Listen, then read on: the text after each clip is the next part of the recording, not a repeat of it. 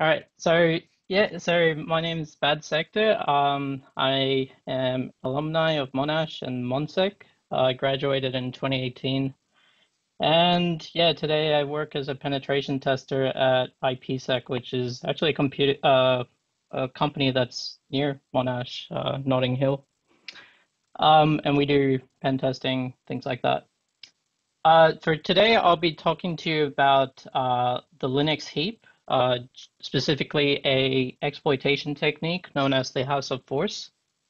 Um, but I'll briefly touch on like the basics of what the heap is, why it's used, and how it works, and then we'll get into some exploits. There's some prerequisites that hopefully I can change the slide with. Yep. So there's some prerequisites if you'd like to follow along and do the challenges. The whole, like, everything about this talk is in this repo, which I've linked in Discord, in the workshop channel. And yeah, so basically what you need is a Linux distro of your choice. So I tested this on Kali Linux and seems to work fine. You need GDB, so GNU Debugger, Python 3, and the two probably most important things that you need is Pwn Tools, which is a Python library for exploit development, and Pwn Debug, which is, I guess, the GDB version of that. So it allows you to develop exploits easier and reverse engineer stuff. It's good stuff. So you should get that. Yeah. So just to clear up a misconception with the heap. So during my time studying computer science and IT, I've come across two different heaps, and I guess it's something that can confuse a lot of people. So there's the data structure heap, which is on the right, which you might see in your computer science classes, and there's the memory allocation type of heap, which is on the left. So we're talking about the memory allocation one and not the data structure. So what is the heap, right? So the heap is just space and memory for developers to create objects dynamically. So what that basically means is that you don't need to know the size of the object when you're writing the program and when you're compiling the program. So basically, if you think about any program that takes in an arbitrary sized user data, they probably use the heap because as the user is like typing the data in, say for example Word, just like an arbitrary example, um, as the user types the data in, Word would be allocating objects on the heap to store the text that the user is typing in. So you would have heard of another section in the memory known as the stack, which is at the bottom over there. Um, so the stack is another area where developers can store variables and objects. But the difference between the heap and the stack is that the stack is mainly meant for local variables, so variables that are created within a function. And so it's not really used once the function leaves. The benefit with the heap is that you can create the object that you want in the heap. And when you're out of the function, as long as you keep track of that pointer to that object in the heap, you can continue using that object in multiple functions. A good analogy for the heap is kind of like a pin board. So if you think about a pin board, you can stick multiple pieces of paper on a pin board anywhere you want and reference it wherever you like. Yeah, so let's dig into like how the heap works, right? So the heap, basically, as a developer, all you need to worry about is asking for a chunk from the heap. And when you're done with that chunk, you free it, basically saying that you're done with that piece of memory and you want to relinquish that resource back to the system so that the program's not hogging memory that it doesn't need. So the pictures below is the actual output in memory, colorized to show where the chunks are. So there's two chunks in this output, the blue one and the purple one. And basically, I've just shown that same diagram on the right-hand side. So how do you use the heap in a practical sense? So there's two functions that you use, there's malloc and free. So malloc, it basically works by you provide it a size, and what malloc returns is a chunk, a pointer to a chunk that is at least the size that you've given it. So it would maybe a little bit more, but it would be at least the size that you requested. And it would return a pointer, which you can then use to write your data into it, create an object, whatever you want. And once you're done with that chunk, you're supposed to pass it to free so that the chunk is relinquished back into the system, and we're being efficient with our memory use. So just a practical example of a simple program that I wrote that uses the heap. So all this does is just creates 4 different chunks, A, B, C, and D, and it just frees them in order, A, B, C, and D. So the picture that you see on the right, I've essentially used a debugger and stopped the program right before they started calling free. And I just typed in the viz command in pwn_debug. And what that shows you is the heap in a very nice, colorful way. And you can see each of the chunks that was created. So let's take a closer look at one of these chunks, right? So this is going to be key to our exploit development. So the pointer that malloc returns is not actually the start of the heap chunk. So I have a diagram over here. So this yellow arrow points to the address where malloc will return. So malloc, when you call for the first chunk, will return a pointer of 0x405010. That's over there. That points to this value here. But the actual start of the chunk is 16 bytes before, which is over here. So that's essentially what I'm trying to show over here by saying chunk start is equal to pointer minus 16, or 0x10. So the actual value that's stored at this address over here, the red block, is a reserved value called prev size, which is not relevant today. It refers to a certain size of chunk that's been freed. There's some additional processing that malloc and free do, which is not relevant today, but just know that that is why the chunk starts over here. It's just to keep it consistent with the structure of the chunk, etc. Just know that it's reserved, and the whole 8 bytes is reserved for that. The next 8 bytes after the start of the chunk is the size field of the chunk. So this is the size of the chunk. Right now it says 0x31, but what's important to note is that the 3 least significant bits of the size field are flags. So they don't actually contribute to the size at all. So in this case, what you have to do is completely ignore the first nibble. So the first hexadecimal character, you have to completely ignore it and make sure it's 0. All right. So what that means is the size of this chunk is not 0x31, it's 0x30. Yeah. So another thing to know is that the size will always be in multiples of 16. And the reason for this is because we're ignoring the first nibble. So we're always only incrementing from here onwards, ignoring the first nibble. So it goes 0x3, then 4, 5, 6, and so on. It's always 0 over here. Yeah, I think that's pretty much it. So if you ever wanted to find the true size of a chunk, you get the size and you do a bitwise AND operation with this value over here. And all that does, it just drops the first nibble to 0, and you get the true size.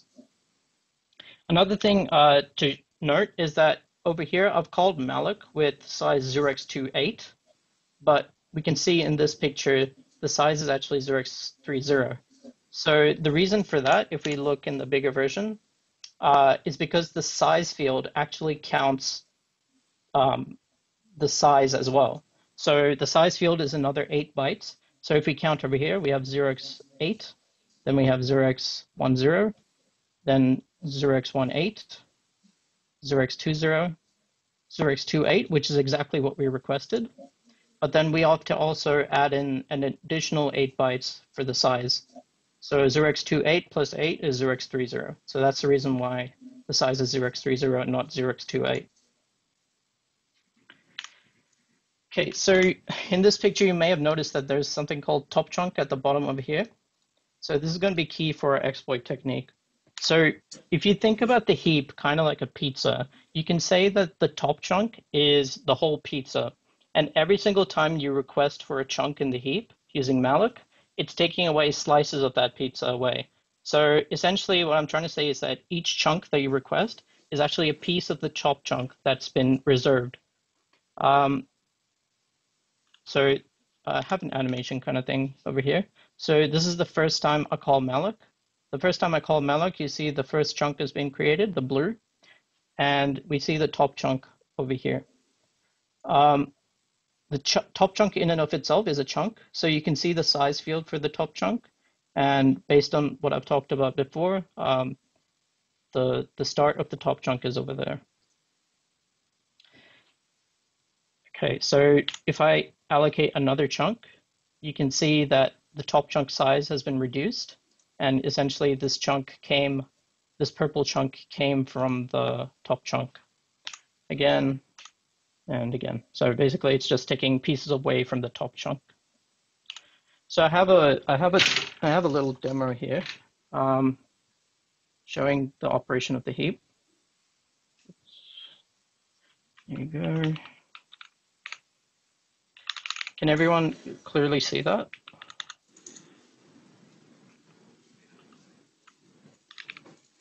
Oh, sorry. All right. Yeah. All right. So this is a simple program. It's the exact same program that I made earlier.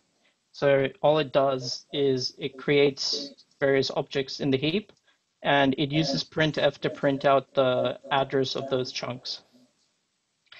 And then it frees them. So we can use GDB to run this in a debugger. And we can type in start to start the program. So start is a command that's unique to pwn_debug. It's not a GDB command, but it essentially enters into the main function and we can begin debugging the program. So we can see the source code over here, and we can see that we're about to call malloc for the first time. So before malloc gets called, we've never used the heap before, so the heap doesn't exist in the process memory space. But as soon as I hit next, malloc has been called, and if I look at the process memory space, we see that there's a heap now. Now, pwn_debug has a command called viz heap chunks, but you can just type in viz. If you hit enter, you can see the output of the heap in a very colorful diagram. So you can see that the first chunk has been created, and this chunk was size, we requested a size of 0x28, but the size that we get is 0x30. The start of the chunk is over here, and now as soon as I run this printf command, you can see that the pointer that malloc returned. So this is the output of the printf, and this is the pointer that malloc returned, 0x405010. So if I type in viz again, you can see that 0x405010, it's pointing to this address over here. Now, using the rules that I've shown before, we know that the chunk actually starts here. So I guess what I'm trying to show you there is that the user data, the place where malloc expects you to start writing your data is 16 bytes ahead of where the chunk actually begins. And the rest of the program pretty much shows the same thing. Just as an example, malloc returned for the second chunk 0x405040. If we look at the heap, 0x405040 is over here, and the chunk actually starts here. So that's pretty much it for the first demo. Okay, so is there any questions about the heap in general that I can answer?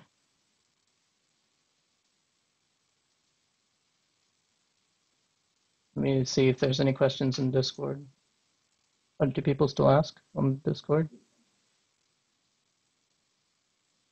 I don't think there's any questions, so I'll move on.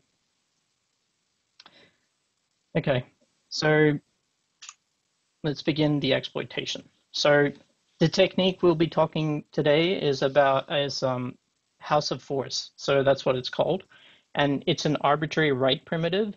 So what that basically means is using the House of Fours, it's like a technique that achieves the ability to write anything that you want anywhere in memory. So obviously this is dangerous because if you allow an attacker to write any value you want in memory, you can start overwriting all sorts of pointers, things like that, and that would change the behavior of the program. And in the worst case, you change the behavior of the program in a way that the attacker gets control of the program, which in turn allows them to potentially take control of your server, whatever is running the program. So the way the House of Force works is by having some method, such as a buffer overflow or some other method, just being able to overwrite the top chunk size field to a very big number.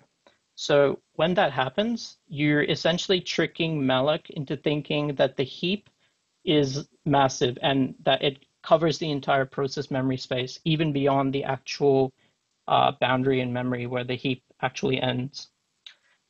So the reason why this exists is because there was a lack of checks in glibc versions before 2.29.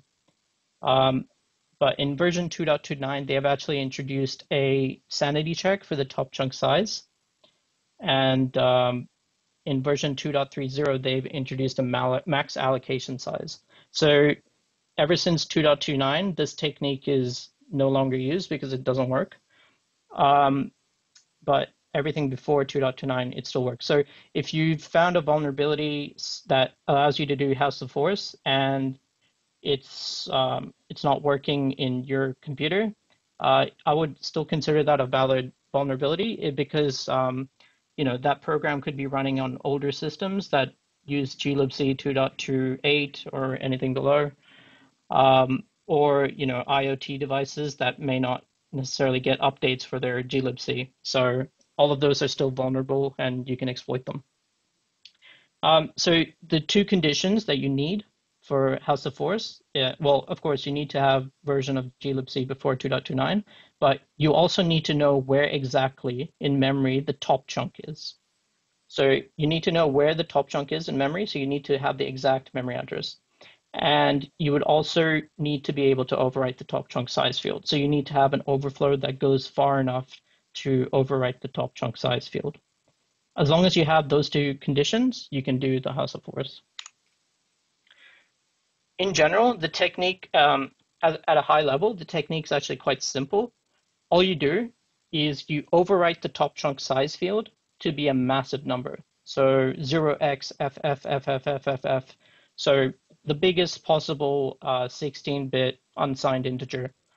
And basically what that does is the next time you call malloc, malloc will look at the top chunk size and, in order to get the slice from the top chunk. And it would think that the size of the heap actually covers the entire process memory space because we've tricked malloc into thinking the actual top chunk size field is massive. So what that means is now you can allocate a chunk that's large enough to move the start of the top chunk close to a target memory address that you want to overwrite. So we'll have an animation showing that. And then once you've done that, you can call malloc again. And this chunk will be large enough to overlap your target pointer. And with that, if you can write into that fourth chunk or the chunk that you created in step 3, you can start overwriting your target address. So here's a little animation, right? So this over here is like your whole process's memory. So you got the heap, library, stack, program memory, etc. And then this is just like a zoomed in version of the heap. So there's 2 chunks already been created. And now let's suppose that there's a buffer overflow in chunk 2, right? So you're writing your data into chunk 2. It's like going, but then it doesn't stop, right? It doesn't stop once chunk 2 is over. It keeps going and you start overwriting into the top chunk. So let's suppose we do step 2 with this technique, right? We overwrite the top chunk size field to be 0xFFFFF. And what that does in turn is it tricks malloc into thinking that the entire process memory space is part of top chunk.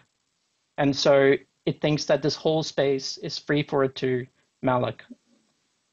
So then we do step 2, which is to allocate a chunk, so a third chunk, that's large enough to bring the start of top chunk close to our target memory address.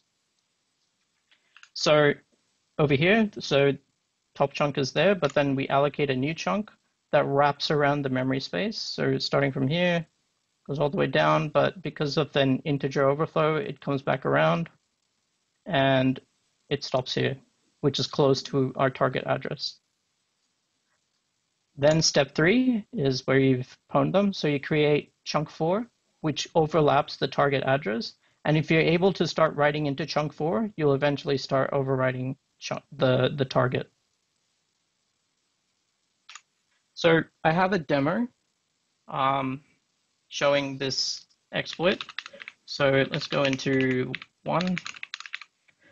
So I have a template for the exploit as well. So I'll create a template. But before that, I just want to show you the program. I have to make it first, or type in make. And then I'll run the program. So it's just a program asking, are you elite yet? And by default, it just says nope, try again. And the program itself allows you to create a note. So you type in 1, it asks you how big is your note. Let's do 0x28. Begin writing the note. You can type in whatever you want, and it creates a note. And you can delete notes and exit notes, exit the program as well. I'll show you the code for this program. So main.c. We'll go to the bottom where main is. All right, so all this program is doing, it's just stuck in a loop, and it's prompting you to select an option. It's first prompting the help function. So let's go up to the help function here. And we can see that it's asking, are you elite yet? Over here. So this is the function that's prompting that bit of text. And then in this, we can see that there's a conditional saying if elite, then print, yep, you're elite. Otherwise say, nope, try again. So this is the output that we see in the program when we run it. So we can look at where this elite variable is being declared. And we can see that it's a global variable because it's being defined outside of a function. By default, it's set to 0. And if you look at any other references to the elite function, we can see that there are none. The elite variable, you can see that there are none. So what this means is this variable will always be 0, and you will never be elite, unless you exploit the program. So we can split this window and have a closer look. So this program allows us to create notes. So if we look at this create note function, we can see that it asks how big is your note in bytes. So let's type that in. And it essentially prompts us for the size. And the size is being directly passed into malloc. So we can do this in Vim, so we can see all the instances of size. And you can see size is being directly passed into malloc. So if I type in a size of 0x28, we know that malloc has been called, and a chunk of size 0x30 has been created. If you go further down, we can see that there's a conditional here that says if the size is greater than 0, you're going to add 16 to the size. And then if we go even further down, we can see that this is being directly given to the read function. It's reading from standard input, and it's writing into our note chunk. So over here, we can clearly see that there's a buffer overflow because we've only requested for a 0x28 in malloc over here. But in when you're passing it to read, you're actually adding 16 bytes before you're passing it into read. So we have a 16-byte overflow. So we can check this out in GDB. So if I do GDB a.out, and I can run the program. So pressing R in GDB will run the program, and it would run the program basically. So it's asking, are you elite? Nope, try again. So I can create a note, size 0x28, and just type in a bunch of A's. I can hit Control C when I'm done. And if I type in viz to visualize the heap chunks, let me make it a bit better. So you can see that the chunk's been created and our data has started to be written into the chunk. So you got 0x414141 all the way through, but we know that there's a 16-byte overflow. So let's try and overwrite the top chunk size. So if I hit continue, I can create a new note, size 0x28, and let's do B's this time. So let's just spam a bunch of B's in and hit Control C. Now if I type in biz, you can see that the top chunk is over here now, but you can see that the size field has been changed into 0x424242, which is the B's that we just wrote. I can continue the program and it would work as normal. So if I create another chunk, size 0x28, type in whatever I want, I can do viz, and you can see that this chunk has been created, and malloc still continues as normal. It even reduces the size of the top chunk size, thinking that it's a valid size, and it just continues as normal. So that's the bug that we need to exploit. So we can use our knowledge of the House of Force to begin writing the exploit. So the first step is to perform the overflow into the top chunk size field. So we're going to use pwn tools and Python to automate this entire process so that we can write raw data bytes into the buffer. So the first thing that I've done is import pwn tools. We don't actually need structs. And I've created two functions that act as like functionality of the application, because we know that we can create nodes in the application and we can also delete nodes in the application. And essentially all I've done is just make it so that you can provide it a size for the node and the node value, and it would just create it in the program. Next, what I've done is I've passed the program itself to pwn tools using this elf object creation. And what that does is it allows pwn tools to parse the executable program and pull out any variables that we need. So if you remember the code for the vulnerable program, oh yeah, because I have it open here. Yep. Okay, so if you remember the code for the vulnerable program, you know that there is a variable called leet that's being checked. So by passing this binary to pwn tools, we're able to easily pull out the address of this variable instead of looking for it ourselves. So that's really the only reason why I have that object. The next thing that I create is a process object. So that essentially starts the program and provides an object for us to communicate with the program in the code. So let's begin writing our exploit. So what we can do is we can create our node. So call the create node function, passing in the process connection. And for the size, I'm going to pass in 0x28 like I've been doing all this time. Next, we can do a padding of A's and fill it with 0x28 A's because we know that the chunk is at least 0x28 in size. Next, I can add a bunch of B's, which is 0x8 in size, basically a quad word length in size.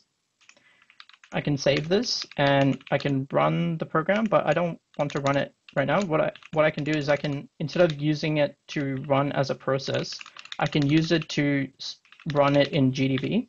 So this thing that I've commented out would allow you to run the program in GDB. And what I can do is I can just run the exploit. And if I leave the full screen mode,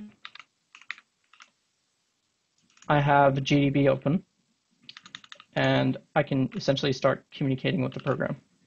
So I can hit continue in GDB and the program would have run with the exploit.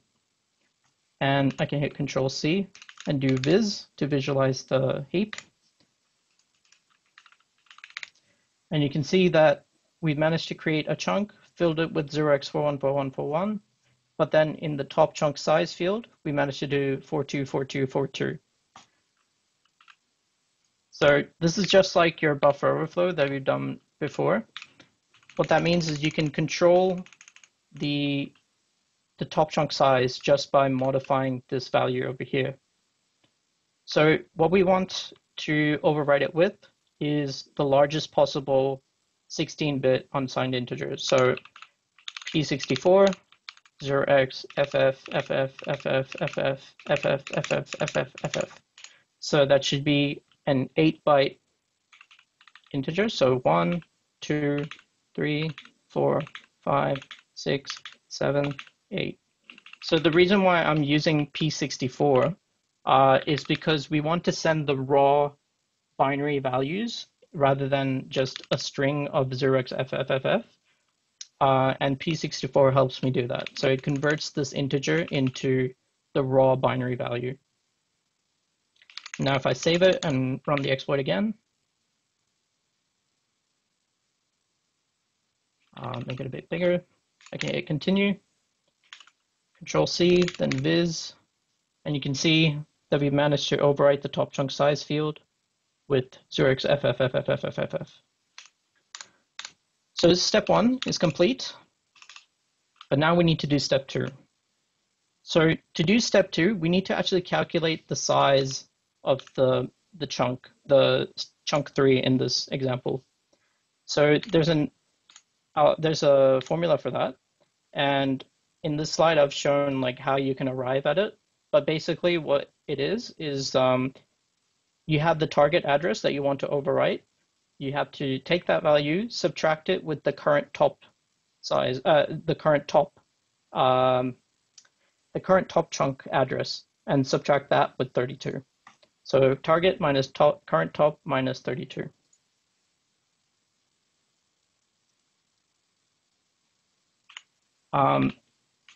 So if you have a closer look at the program when it runs, so suppose we create an arc and make it size 0x28. We can write whatever we want, but then the program actually returns the memory address of the chunk that we just created.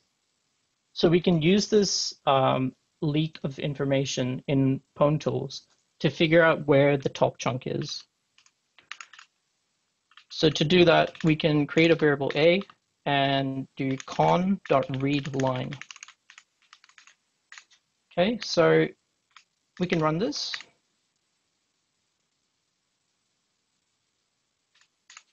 And when it runs, let me print it out because it's not useful if you can't see what it is. So I'm going to print out the variable a that I just created from the program.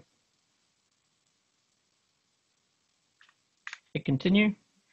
And you can see this is the printed output. So what it's done is it's reading the program's output and it's read a single line from it, and it sees that we see the output that we want, right? So we have the location of where our first chunk is. So using a bit of string processing in Python, we can extract this value. So to do that, what you can do, we can see that the string is split with spaces. So we can call the split function in Python. So we can do readline.split, and we can split with the space character. So now that should create an array for us with all the words, so to speak, in that string. So if I continue, there is a bug. I know what the bug is. It's because I'm using Python 3, and Python 3, you need to explicitly say that you're using binary strings. So fix that by using the B character and run the program again. Continue. And something's wrong. I think we run it again.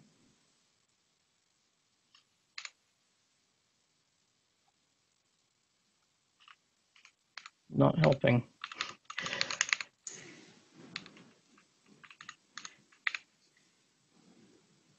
I think it's because there's like a bit of a race, because I used to run into this problem when I was building this binary for the talk, but it's not fixing itself. Huh. Let's do a bit of debugging on the spot.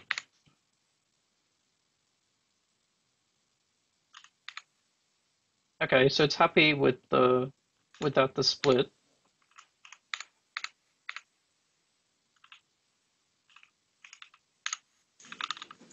If I do a.split with the binary string space, and then print b,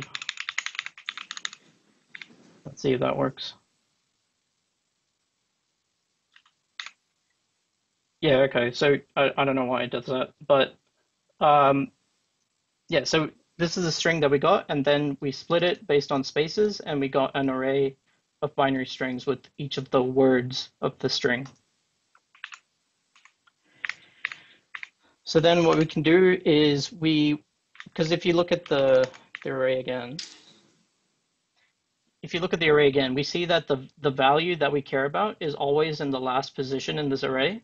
So what we can do is access the last values, so doing -1 indexing. And now if we print b again, we should get the number that we want. Yep, there you go. So that's the number, but it's still in string format. And I want to get rid of this new line as well. So what I'm going to do is do strip, call the strip function to remove the new line. And I'm going to wrap this whole thing in the int function to convert the string version of the number into an actual Python number. Because it's a hexadecimal number, I need to specify to Python that it's in base 16. So I save that and run the program. Continue. And we can see that this time it actually outputted a number. So this is the decimal representation of this number. So we're good to go. Instead of calling it B, I'm going to call it top chunk. Or actually, to be consistent with the slides, I'm going to do current top. Oh, actually, no, it's not the top chunk. It's the first chunk that we created. So chunk1 ptr.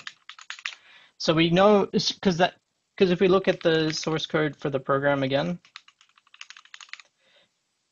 in the create node function, so it calls malloc and returns. It saves the pointer that malloc returns into the node function, into the node variable, and then what it's doing is yeah, over here. So it's just printing the address that malloc returns. So it's not where the chunk starts. It's not where top chunk starts. It's the pointer that malloc returned. So I'm calling that chunk1 pointer. And if we go back to our slides where I talked about, where various things in the chunk are positioned. So like over here, we know that the start of the chunk is the pointer that malloc returns -16. So what we can do is to get the start of the first chunk, we can do start or chunk1 start is equal to chunk1 pointer -16 or 0x10. Okay, so now we can find out where the top chunk is, right? Because we know that there's only one chunk in the heap. Because if I run this in GDB again, continue, do viz, make it a bit bigger, we can see that there's only one chunk, this blue one here. We know where this is, so we've managed to figure out where this pointer is, and all we did was subtract 16 from it, so we know where this chunk starts.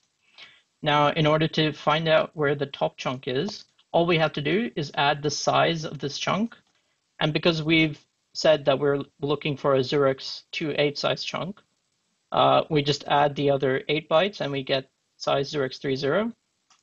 And with that, we can find out where the top chunk is. So if we do current top is equal to chunk1 start plus 0x30. Because we requested a chunk of size 0x28, we know that there is an overhead of 8 bytes. So you're adding another 8 bytes, which makes it 0x30.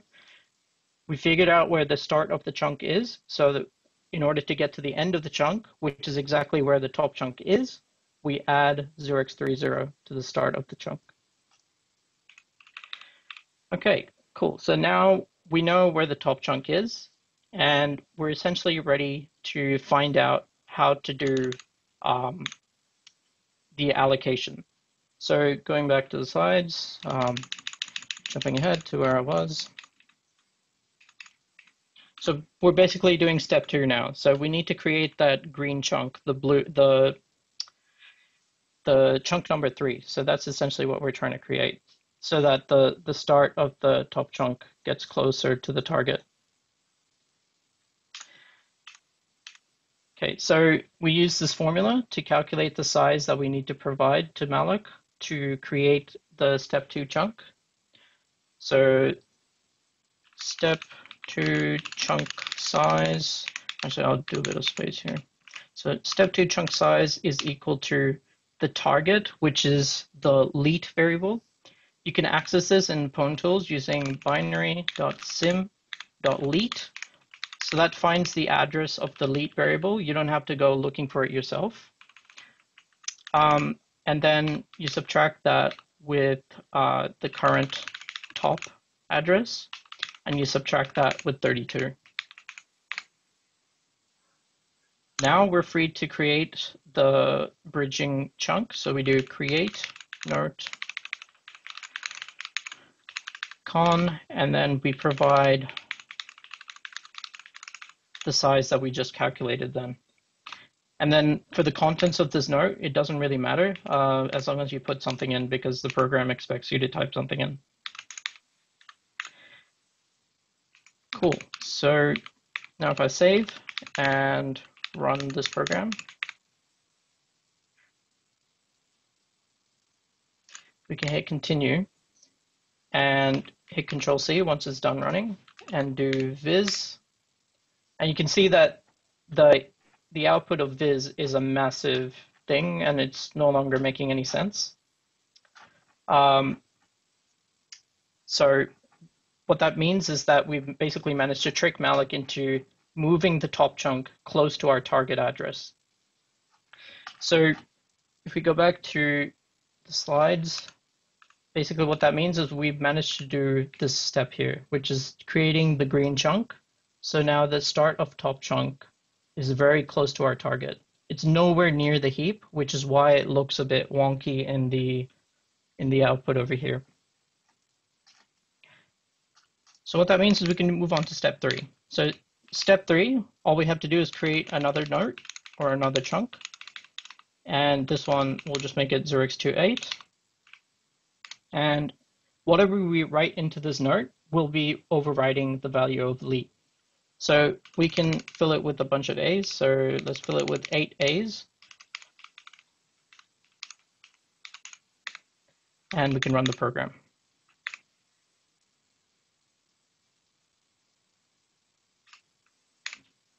So this time when I run the program, it says, yep, you're leet. And if I output the value of the leet variable in GDB, you can see that it's no longer 0. It's some large value. I can examine it in hexadecimal format. Well, I mean, you can see where it's going.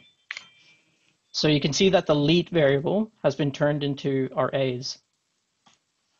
And the reason for this is because in the code, whatever we write into this step 3 chunk is overriding the leet variable. So that's essentially what's happened here. So we've created the red chunk here, and we've essentially started writing into it, which starts overriding the target. Okay, just a visualization as to like why you need this calculation. We know where the target is. we know where the current top chunk is, and essentially all we're doing is using what we know, and we know what each of these fields are, and we know how big they are, and we can just do some algebra to move things around and eventually figure out that this formula can be used to move the top chunk to the blue area. That's where we want it to be, like that. So we create the green chunk in step 2, and what that does is move the top chunk to the blue area from this to this. And then step 3 is to actually create the 4th chunk and begin overwriting the target. So there are some challenges, which I'm thinking on is not accessible yet, but I will make it accessible very soon. It should be in your CTFD, ctf.monsec.io, if you want to try it. Most of the challenges are just trivia stuff, just to make sure that you understand like what the heap is and how it looks and where things are in the heap. And there is one challenge that is pretty much identical to the one I just showed you here, but instead of overriding a pointless variable called leet, you'd be overriding a function pointer. And with that function pointer overwritten, you can hopefully get control of the server that's hosting that program and get the flag. All right. So if you'd like additional resources, this slide is available in that GitHub repository. So you can click on this link, click on these links, and they provide more information about heap exploitation. I strongly recommend like this guy's course. You don't have to take it, like, because there's free information everywhere. But he presents it in a very clean and understandable way. And it's not too expensive if it's your first time on Udemy. So I highly recommend you take it. Other than that, I'm pretty much done with the talk, and I'm ready to answer any questions or help people out with the CTF. Yep, I believe there was one question on Zoom. Oh, okay. Let me figure out how to open it. Or do you want to just read it? Oh, yeah, I can just... Where's it gone? Yeah, I can't figure out how to... Is there an easy way to detect which glibc version is running on a device? Right, so assuming that you have control... Oh, God, Zoom is acting weird. Assuming that you have control of the system that you're trying to attack, you should be able to go into... yeah, so basically the libc would be stored under /lib. And if you run the libc binary, it should spit out the version. So in this case, my Kali is running glibc 2.31.12. But yeah, that's basically how you can figure out the libc version. But if you don't have access to the remote system and your target is, I mean, you're not sure what version of libc they're running, what you'd need to do, it's a bit out of scope for this talk, but what you need to do is leak several addresses within the libc library in memory. And you can use a site, it's in my bookmarks. If I can flip it over to this side, I'll just create a new window. So libc, I think it's this one. Yeah, so basically what you do is you figure out various addresses within the libc library in memory of the program as you're exploiting it, and you type it into this query and you hit search, and it should give you some ideas about what version of libc might be running on the target. And you can download the libc and build your exploit around that. So that's kind of how you figure out what version of libc runs on the target.